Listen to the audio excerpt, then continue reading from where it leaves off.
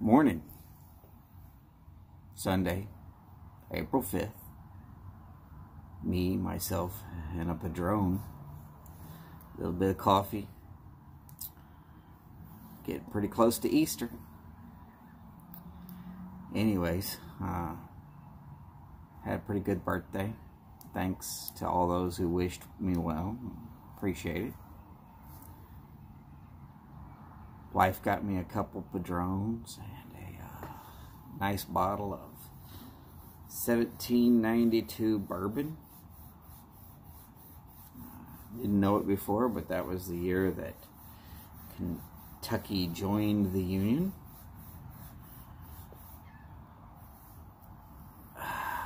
So, something I've had before. It's actually very nice. If you've never had it before, go ahead and give it a look. Give it a shot. I think you'll be pretty much surprised. Not going to drink it right now. Sorry. It's early. I just barely turned the front porch lights off. Natural light coming in became good enough that I can make a quick little video. Real quick statement here. Y'all stay safe. If they're telling you stay at home as much as you can. If they're telling you wear face masks, wear face masks. And they're not trying to get you hurt or injured. They're not trying to make more money for the people that make face masks. In fact, those people would probably prefer that you not purchase their product.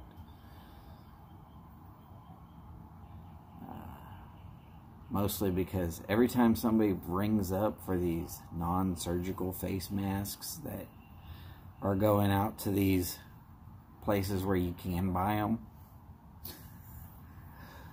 somebody who's in the operating room is suddenly getting less of a priority. Okay? You gotta remember, supply and demand. If you demand a product, it still requires them to make a product. They're going to make it. But that takes somebody off the line from where they're making the actual, what is it, N95 or whatever it is, mask. Anyways, doesn't really matter, just a statement. They're going to get paid either way. They don't care if you buy their masks. The medical people, first responders, they're going to care. Because, well, they ain't going to be able to do much without it.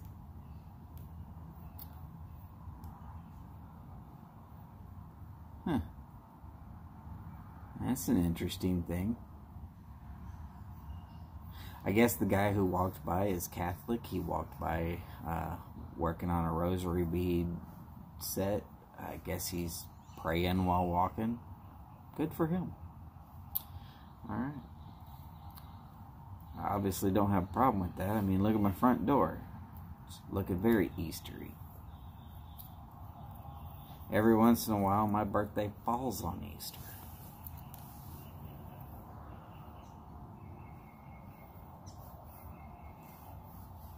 It's another day that ends in Y, honestly, to me.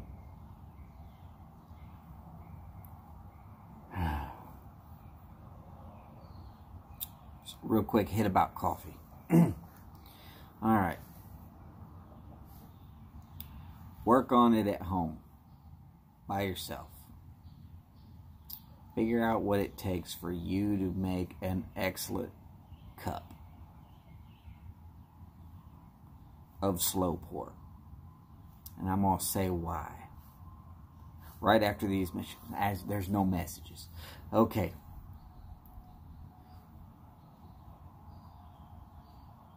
This coronavirus stuff is going to end. Eventually, you're going to have people back over. Except for Bill Niederman. I'm pretty sure he's not going to have people back over. But his wife probably will.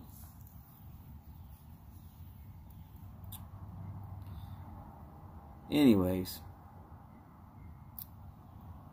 when you get to have these people back over, I want you to do something. If you've been practicing, if you've tried it, if you like it, fix a pot of coffee for you and your friends. Have them over, breakfast, brunch, even noon. Don't go coffee after 1 or 2. Some people just will not be able to sleep on a normal schedule if you do that. But and most construction hands could probably suck down a cup of coffee and fall asleep on your couch. You got to kind of be worried there too. But if you've been trying to work with that slow pour, have them over. Take the time. Remember, time's the one thing. You can spend it and use it however you want, but you can't save it. You only got so much of it. But taking the time to actually slow pour coffee for someone shows an actual interest in them, because you are going to take time to give them a product that you have at least somewhat found a way to enjoy. I've been thinking about that ever since a certain wizened, some would say wise ass, but wizened guy named Phil brought it up about Mary Tyler Moore, and that's the way she always served coffee when her friend came over on her show. I was thinking about that. I said, look, if you can't take time for your friends to show them how special they are, what are they doing in your house if they're not your friend or your family? Right now, a lot of us have nothing but time. So take the time. Get to the point where you can show these people that you appreciate them. As obviously, you don't know when they're going to check out of this world. So could be important. Not for me, anybody behind me.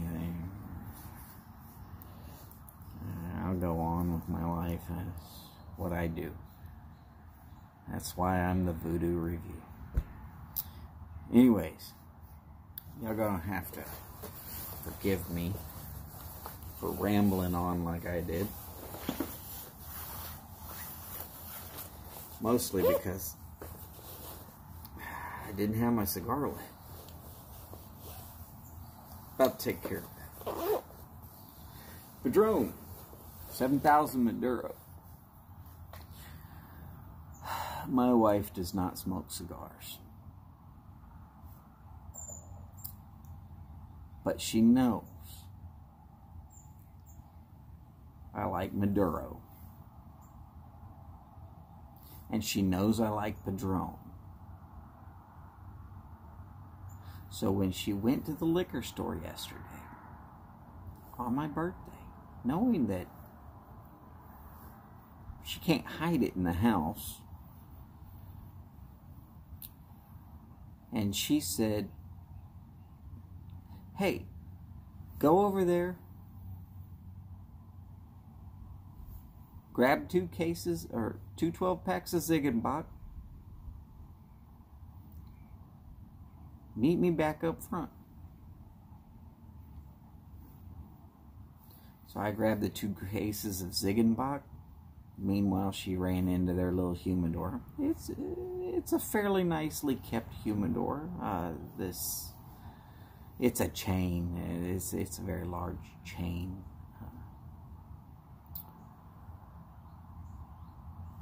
Most people have heard of them, so I'm not going to talk names right now.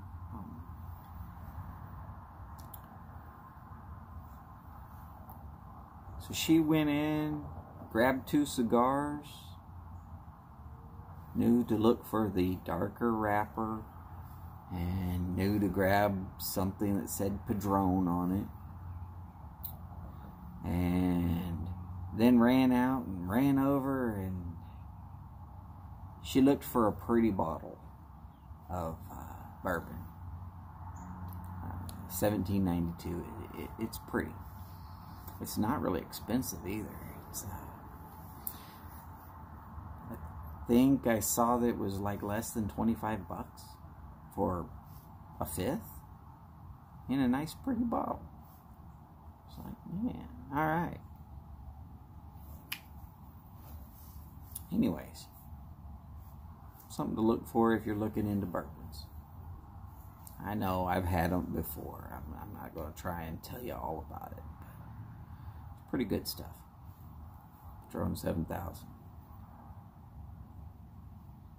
Lungs to barbecue, except for that it's never going to make it to my lungs.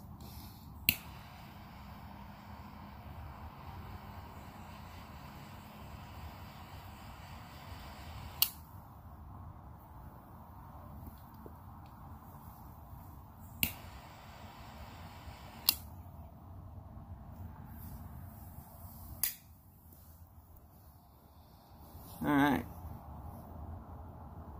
Well, ladies and gentlemen, y'all have an excellent Sunday. I always tend to wear football stuff on Sunday. It could be because I'm a sports guy. Wild tangents again. Anyways, y'all have a great day. Hopefully, we all survived this. We can get back to regular days.